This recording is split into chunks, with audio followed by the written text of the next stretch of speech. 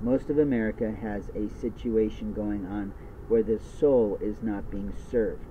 In other words, they might go to church, but they're not really feeling anything other than being out of control. You see, they're still out of control today because they're not thinking about their responsibilities as mature adults. And we have a problem with this all across the world.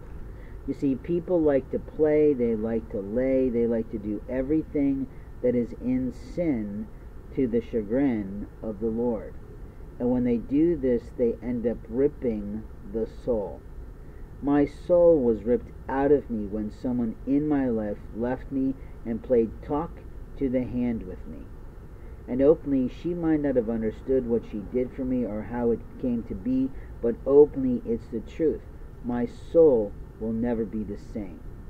And then I had people who were supposed to be loving and kind for me, were supposed to have understood me for all time, but they lied, they cheated, and they stole from me.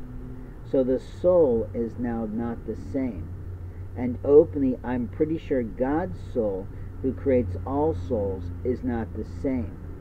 Pretty soon we're coming up to All Souls Day.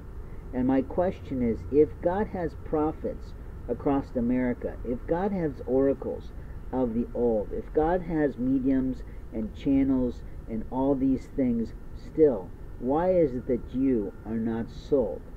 You see, I can tell you almost everything about you.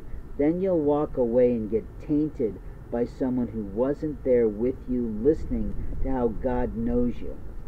And openly then your soul will become more ripped and more raging than better equipped to love the Lord.